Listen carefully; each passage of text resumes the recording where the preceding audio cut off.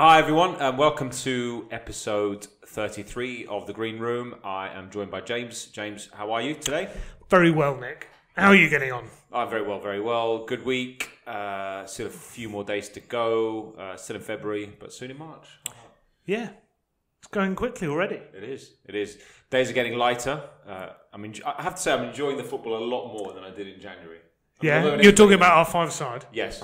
Yeah, as am I. Although it is cold and raining. It's the second thing I'm most looking forward to in the week. Apart from spending time with me on this. Exactly. There we go. Excellent. Guessed it right. So today we're going to talk a little bit about electric boilers, and it's a topic that we wanted to obviously cover. We have had so many questions in the various linked videos that we did. One on particularly where we talked about different forms of electric heating. We had a lot of comments saying, you didn't cover electric boilers. Yeah. So I thought today we would demystify them and talk about all aspects. And I think we had a whole load of questions, as you say, but I think we got a particular influx when the government announced that we were making the move from gas boilers to electric boilers. Their big, grand idea. So we're going to talk a little bit about what they are, how they work, and some of the benefits of them, because there definitely are benefits of them, and some of the potential sort of negatives, and then we'll see how we get on. Okay, great. So there is. I'm going to let you pronounce the name of the company because I always say it wrong. But before you pronounce the name of the company, James, how can people watch us, listen to us, and find out about this podcast? Thank you for reminding me, Nicholas. So to listen to this podcast, you can go on to any way you consume podcasts, because we're on Spotify, TuneIn Radio, Apple Podcast, what else is there? Stitcher, Podbean, loads of different things. So please do subscribe, tell your friends, get them to subscribe. If you want to watch us, we put everything onto YouTube. I completely understand why you want to watch us. I got a particularly mean comment last time about how fat I looked after Christmas. Yes. So thank you. Appreciate that. I think it was. I'm still slightly fat. I think it was. Harry, don't laugh. We've got Harry sort of sat off camera here, just giggling at that. I didn't see that comment. I think it was the pasty face after. I don't think it was the pasty face, unfortunately. I've had a haircut. No, things are looking better. Hopefully. Basically, and so you can watch us on YouTube if you'd like to. It's all there, and then obviously you can go back and find all the episodes we've done previously. If you want to listen to Crackers there. Yeah, for you to watch. Doing all right, aren't they now? Yeah. Doing all right. So anyway, right, we're going back on electric boilers. So the basis of this is traditionally in homes in the UK, we are connected normally to a mains gas supply. And so we burn gas basically in a boiler, and it produces hot water for our heating system and for taps, showers, all that sort of thing. So that's traditionally how we get hot water in our homes.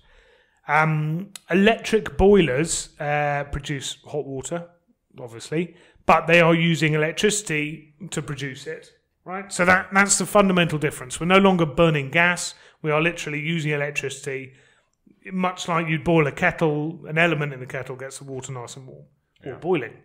So that's the basis of them.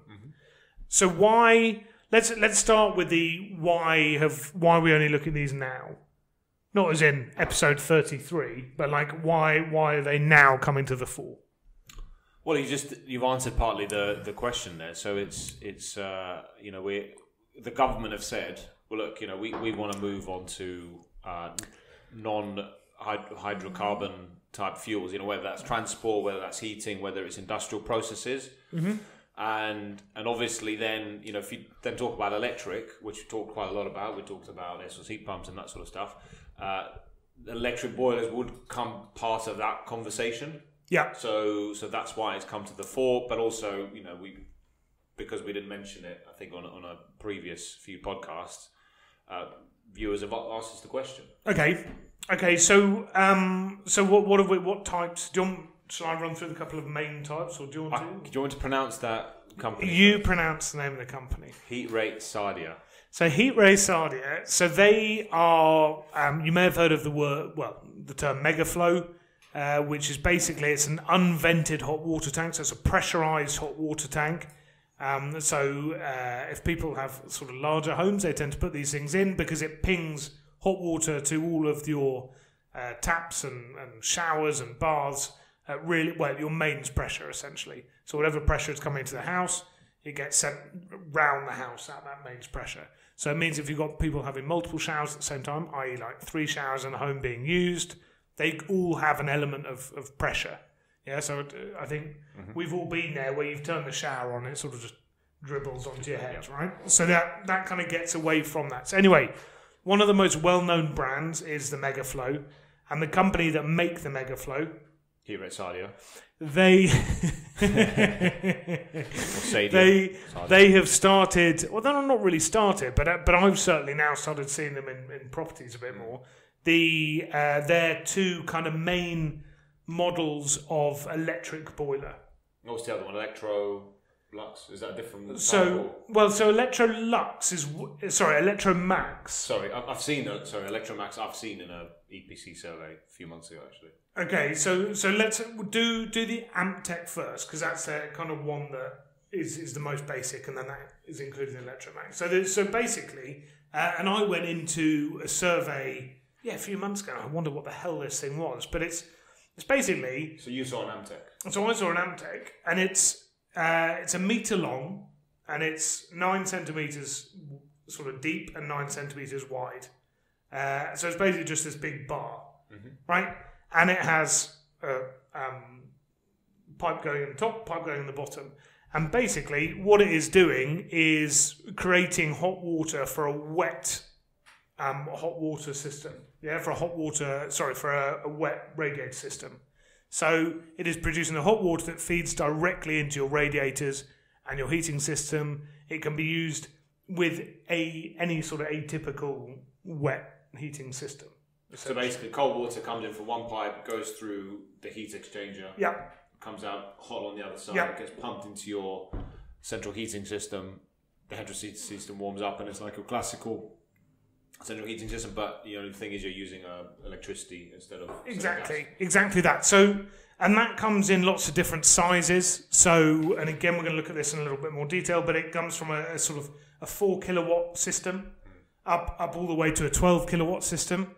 In truth, the size of the unit, despite the fact that it does a lot more, the 12 kilowatt system does a lot more than the 4 kilowatt system, the size of the actual bit that goes in your home is no size and difference. It's slightly heavier as you go for the bigger, the higher rated systems, but they are exactly the same size. And so one of the advantages of these systems, obviously, it doesn't do any of your showers or anything like that, but it means that if you move away from gas, you put one of these into your, airing cupboard, for example, you can do away with a flue. Yeah. Yeah, so that's an advantage. That's a big advantage. There's no real moving parts. Yeah, electricity, servicing. Exactly. So if if you're a landlord and it means you don't have to get the annual safety certificate, your gas safety certificate, that kind of thing. So there are savings associated with it. It's very, very simple, but actually quite elegant. And the fact it's so small means it's quite a neat solution. But then we're going to go on to the Electromax that you've seen in a property. And this is also made by Hero Sadia. There we go. Tell me a bit about the Electromax. So it's quite cumbersome, to be honest. So it came with a 180 litre tank. So unlike the Amtech system, it also, so while it passes the heating through the main heating system under pressure, it also stores the hot water in the cylinder, which basically sits underneath the unit, and then it basically just pings that out to all the different hot water taps you've got in your property at mains pressure. Correct. So it's almost, it is essentially electric unvented heating system. Correct. Yeah, so quite nice. It's the obviously the size is a big thing. They're big units, and you saw how big was the tank? 180 litres. And they go bigger than that, don't they? Yeah. So I think that might well be I'm not sure. I think it might well be the biggest size. We'll have to just look at that. But okay. I think they scale down to 140, but So basically, what it is it's the Amtech, which is this kind of long unit that I was talking about, producing the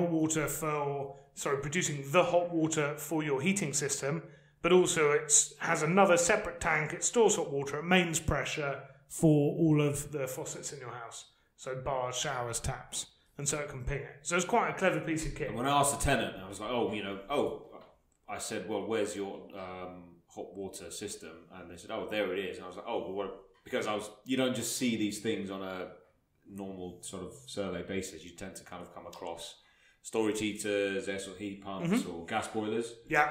It was just a little bit unusual. But then, when I saw the dial and I was like, it's an electric boiler.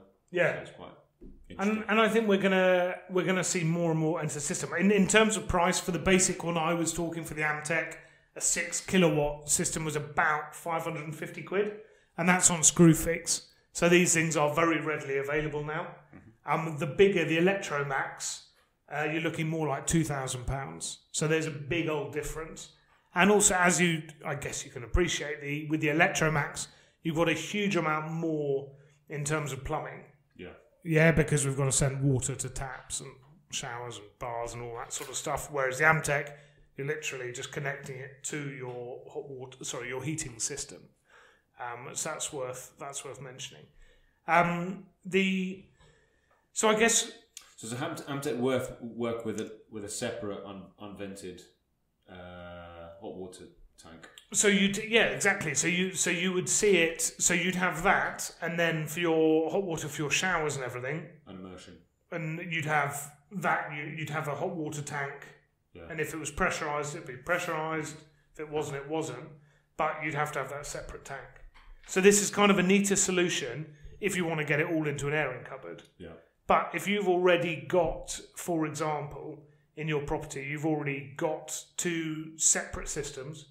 Yeah. So I have at the moment, God knows, but I'm going to have hot water in my radiators from a source. Yeah. And then I've obviously got my hot water separately for my showers and stuff. Then the Amtech allows you just to replace one of those elements. Do you see what I mean? Because I can just replace that, which is probably a bit cheaper. But I guess the nicer solution is the Electromax. Because it's all in one. The Electromax does max out at 9 kilowatts. Yeah, whereas with the Amtech, so the smaller unit, you can get 12 kilowatts, which is pretty heavy duty. So the 12 kilowatt will do a reasonable size house. Okay. So that's the thing. I think we're going to go and talk about costs and price for electricity and stuff in a sec. But I think when we were doing a bit of research before this, the thing that became very apparent is, apart from Heatray Sadia, none of the other kind of manufacturers have really jumped on it. There's a few manufacturers of electric boilers. Yeah. Ferroli do one. Okay. And that looks a lot more like a kind of combi boiler. And it works just like a combi boiler as well. But obviously it's running on specifically electricity. It's about the same price as a combi boiler. It's not that much cheaper. Again, that's kind of the only other brand that I've heard of. Yeah, I think a lot of the others, there's an electric boiler company, and I haven't seen it. What you've said, I haven't seen a Worcester Bosch or Valiant, which are gas boiler manufacturers, or of other kind of heating type systems. Yeah, I haven't. But presumably with the government's announcement that we're all going to move to electric boiler systems, they are going to very soon start bringing models out, because otherwise they're going to suddenly lose their whole market. Yeah, but as we'll come to in a second, it's going to have to come up with. It's going to have to be in line with some form of building regs update, because at the minute, if you are doing EPCs on them, they don't really give. So EPC is Energy Performance Certificate. Yeah. If people are not familiar, go on. So, do you want to talk about EPCs now? Yeah, just drop it. Let's talk about EPCs. So, if you're doing an Energy Performance Certificate, so where properties are being exchanged on the market, so whether you're selling it or you're a landlord, you're wanting to lease that out, or you're doing something, say, for solar panels, etc., then you would have seen a certificate produced for your property, which will give the property a value, A being the best and G being the worst. and now if you are doing the minimum energy efficiency standards, so that is if you're letting it in the private sector, the property has to have a minimum E rating. Mm-hmm. So you've got to be a little bit careful then if you are a landlord and you've got a decent sized property and say, insulation is not in all the right places for, various reasons, because there's a period property, etc. Because the electric boiler, it doesn't actually count as much in that RD SAP assessment for the EPC, it will suppress that value. So you've got to be very careful whether you hit a band E or not. So if you are then looking for electric, it might well be air source heat pumps, if it's fairly well insulated house, or if it's a storage heater type unit. So you've just got to be very, very careful. And if the government are wanting to kind of push this, that's the flip side of it. They've got to then update how they look at. But I think they will. I mean, listen, we've worked in this industry for almost a decade. And, infrared, for example, is something that we've always been pretty strong advocates for. And that, if you install it and it goes onto an EPC, because it's not on the approved supplier list, it doesn't really help an EPC rating, despite the fact that is a lot better than a fan heater.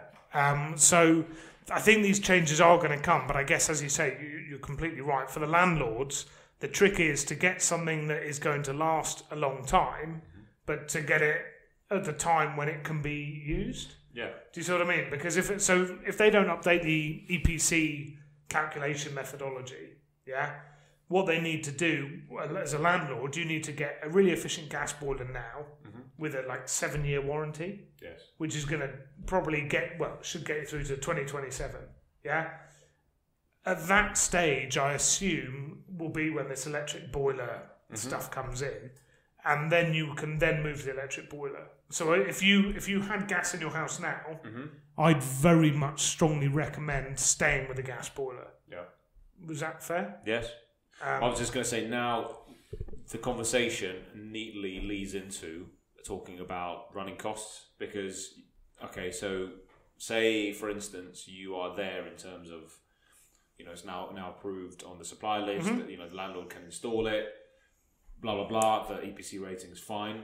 Don't forget, they're not going to stay at a minimum band rating of E. That's going to go up to a D, potentially to a C. Yeah.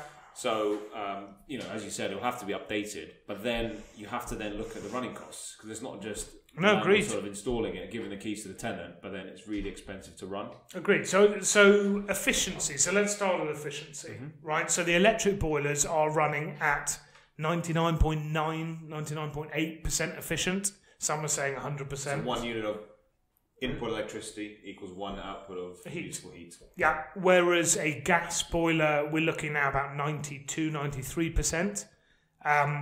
Again, it depends if the gas boiler is up to temperature and all that sort of stuff, and the heat exchanger in the flue and things is actually working. So on average, sort of mid-80s, Yeah, mid-80s, I'd say. But it can drop, right? It can, in different conditions. But anyway, we're looking reasonably high.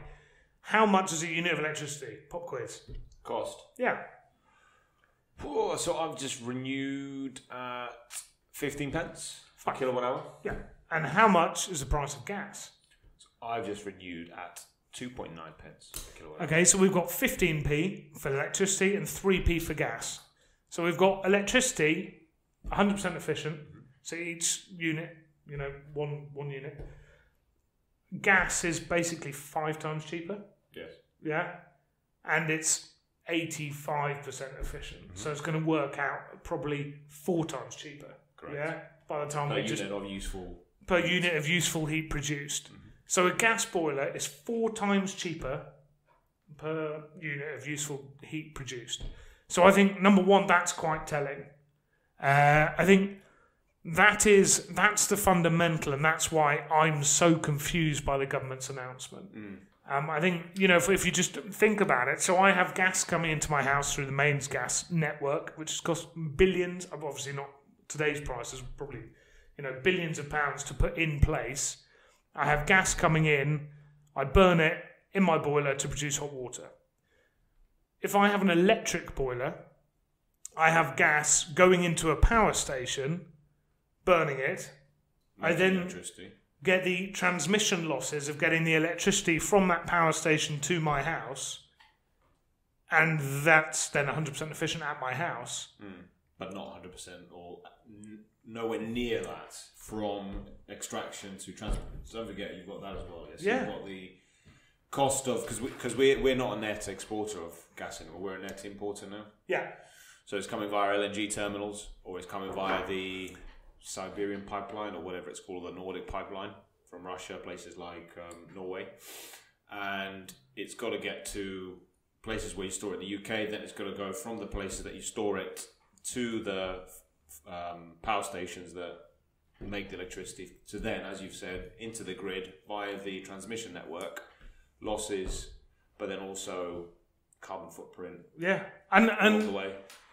So I this is why I'm so perplexed by it. I don't understand. From a pricing point of view, it makes absolutely no sense at all. Unless the government is going to suddenly put an enormous levy on household gas over the price of gas that a power plant is bringing. I mean, I know they obviously put tax and thing on that already, but it still doesn't make any sense. Confusing, yeah, and certainly, I mean, I know renewables are punching above their weight, I'd say, because, from a coal perspective, we're down to something like 3% of electricity generation from coal, way down for, say, 13, 14 years. I think we were going over the stats. It was around, well, certainly more than a third. It was about 40%. So we've decarbonised from coal, replaced it with gas, and renewables are punching above their weight, but there's an issue of storage there and intermittency. Intermittency, I'd say, is the big one. Because if I always do halftime on Coronation Street, but I think it's the best one to do. At halftime Coronation Street, sun ain't shining in the winter. If the wind isn't blowing, we don't have renewables. No. I mean, some people put nuclear in the renewables category. Fine. I do. Fine. But we just don't have that power. So that means you always need either storage for when the wind is blowing, the sun is shining, or you need the exact equivalent in your main power generation, which is gas, which can be turned on pretty quickly, a gas power plant. Nuclear, base load, it's always on. But you need that to match your total installed renewables, which we're definitely pushing this movement to renewables, and I think it's really good. And there are lots of predictable renewables like tidal. Well, not lots of, but tidal is predictable. But I think the other ones it makes me a bit nervous, basically. Yeah.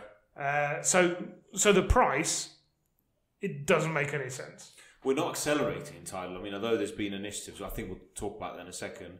At the end when we talk about the news. I mean, that is the obvious one, but I think it's, we've got to start from somewhere, and it's just a massive kind of, say, R&D cost to get it to a point where... Yeah. I mean, the thing we're nailing is offshore wind. Yes. In terms of cost coming down, yes. The size of these things, because they're enormous. Yes. Yeah, and sort of by a factor of 9, every little bit bigger, every, meter you add or something, increases the power by a power of 9, something like that. So every time you fly over from continental Europe and you fly over the channel, you can see wind farms. And they're massive. Yeah. Absolutely. So I think that side of it is really good. But this move worries me, basically. However, if you have no access to gas, I think they're a really, really neat solution. Having seen one in a one-bed flat, they're brilliant. Because this little Amtech thing, which, as I say, is a metre long by 9 centimetres by 9 centimetres, was on the wall, in the airing cupboard, and did all of their wet heating system. So if you can deal with the running costs, actually, it's quite novel. But if you only have electricity, you're used to the running costs of electricity anyway. Well, yeah, you might want to go storage heaters. You may want to go storage heaters. True. Yeah. Yeah. I think there's some... Is it wrong to say there's something quite nice about the comfort of a wet central heating system? Do you know what I mean? Like, you can go, you turn your radiators up. It's more usual, isn't it? It's just what you come across. I think that's what people are used to. It's more usual, yeah. Rather than each heater being used individually. Yeah. I don't know. I mean, you get, I think, some of the Dimplex stuff out there, the high retention. Quantum. Units. Yeah, they're not too, quite slick looking these days. I think people sort of got those 70s, 80s massive storage heaters in their minds. Which look rubbish. Yeah. I mean. But anyway, I mean, on the running cost itself, so if we just do the simple maths there, so if we're saying 15p per kilowatt hour of use, so on an hourly basis, a 12 kilowatt system, we're looking at between £1.50 and £2 per hour of use. Mm-hmm. And what you're using it 8 hours a day. But you wouldn't use it every hour. You wouldn't use it every hour of every day. So half of that, 4 hours. Yeah, you might be using it. Yeah. But obviously there's thermostats in it. It's probably not going to be running all the time. But okay, if you just said it was running the same amount as a gas system, and say you're going, as you said, £1.50, £2, which sort of go with? Well, look at it. So my house, on average, spend say £1,000 on gas. Yeah. But then if you're saying to me it's 4 times more expensive, we'd have to, for that useful heat, we'd have to spend £4,000. Yeah. That is astronomical. Yeah. Yeah. So But how is the government going to make the numbers work? What are they going to do? They're going to drive the price of gas up? That or what we're talking about, the real time pricing of electricity.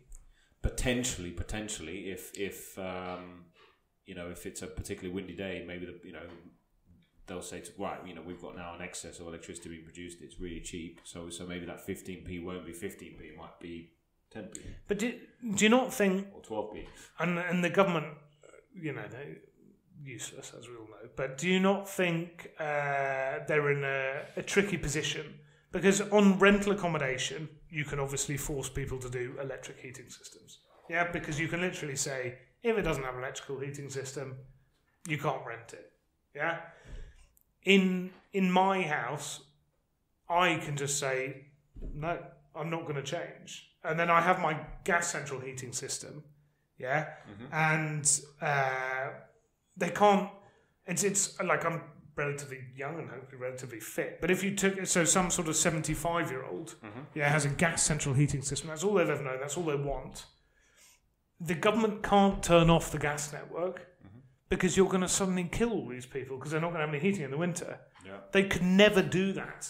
And don't forget, we see some people attached to their Kingfishers and their Mexico 2 boilers. Yeah, and these are like 35-year-old boilers. Yeah. So despite the fact the government are really trying to make this push, they can't enforce it, I don't think. So they're going to have to rethink that strategy. I think since certainly during the election campaign and after it, there's been a lot more soundings about energy efficiency again. So I don't know, it was very confusing. As you said, it was very, very confusing in the autumn of last year, where they said that heating and heating systems is an area that they were going to tackle. Yeah.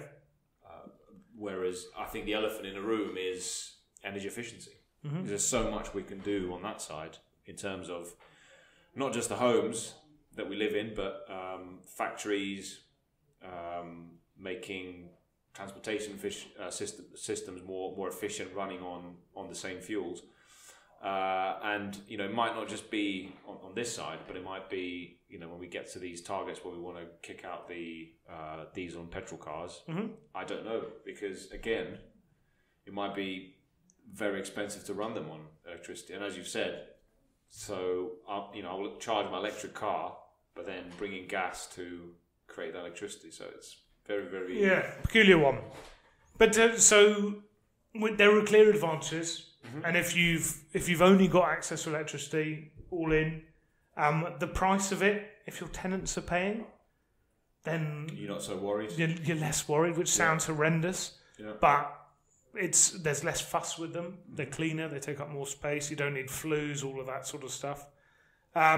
We've talked about the fact there's lack of brands in there, but they're obviously going to come to market. But also the effect on the EPC rating, as is. But again, the government are going to have to change that. Disadvantages, so cost being an obvious I think one. that's the main one. I think and also the reliability of them, because none of the main guys have come in to the market. Choice. But actually, reliability, you know, they don't have any moving parts. You're not burning anything inside them. Kettles go on for ages. You know, it's difficult to break a kettle. Yes. So unless you live in a heavy watered area. So no, but that's what I mean. So they should really be all right. I mean, power cuts, you're screwed if you have a power cut with a gas boiler or an electric boiler, because you need gas boiler to get the thing on. Yeah. And here we go. We'll probably have a question about this, and I can just anticipate this already. So someone's going to write in and say, "Oh, James, Nick, you haven't thought of one thing. What if, you know, I could have a solar system to generate the electricity to power my electric boiler?" How do we answer that? So that's all good. You use it. I mean, some of the electric boiler systems out there allow you to link in solar thermal, so you can add solar thermal to the store. But to put electricity from your solar panels in, you might make up 5%. Yeah. If that in the UK. I mean, it may be from California or South Spain. Yeah, I mean, looking out the weather at the moment, not overly excited about solar PV right now, to be honest. Let's give it a couple of months, see if we ever see the sun again. Yes.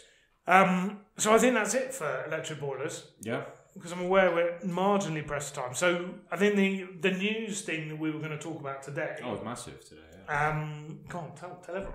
Heathrow. So there was Heathrow Terminal 3. I mean, it's been dragging on. Runway 3. Sorry. They've already got Terminal 3. Of course they do. Yeah. And it's been revamped and it looks quite nice. So Runway 3 was the infrastructure project. It's been, I mean, I remember it even in the 90s. There was talks about it, you know, where they, you know, build the extra runways at Gatwick. And Boris didn't even have to lie on the runway. He didn't have to lie on the runway. It was the courts. He didn't have to lie in the ditches, or what was it, with the diggers, or chain himself to the diggers, or any of that stuff. It was the courts. It was the courts that have put a massive, spanner in the works. And I think the government might just sort of use that as an excuse to not make a controversial decision. I think it's easier now, especially with seemingly in the last year there has been a step change in people's awareness, I guess, of energy efficiency and trying to save the planet and lower emissions and all that sort of thing. So I think putting a big new runway at Heathrow isn't really going to help the message. But don't forget, so 2 weeks ago they had to face up to a very controversial decision in terms of what they did with HS2. So they probably thought is, you know, stupid we'll HS2. side with HS2 because it's really expensive, but it's sort of an easier sell than, you know, an extra runway at Heathrow. Ridiculous. What they need to do is put a big airport. If they're worried about connecting north and south, put a big airport in the north, like a massive airport, like Heathrow size. That would do it. Anyway. Or just build an extra runway at Luton or Stansted. Or they could do that. Yeah. So that was the big news today. So actually, that's great.